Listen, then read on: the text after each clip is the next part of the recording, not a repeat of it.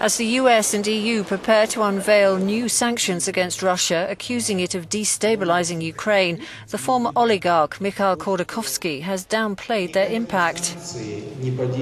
Speaking in Donetsk, where he said he was visiting to show his support for Ukrainian unity, he said no sanctions will affect Russia immediately. The current gold and foreign currency reserves, the peculiarities of the energy distribution system with ways that energy suppliers can be replaced, all mean that Russia's economy won't be put in a critical situation for the next 3 to 5 years. Although a Putin opponent, he went on to explain the Ukraine crisis from a Russian perspective.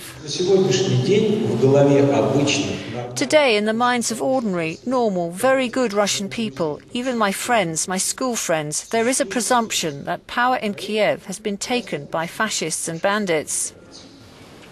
And thus, when Russia fights them, it does not fight with the people of Ukraine. It fights fascists and bandits, which is perfectly acceptable.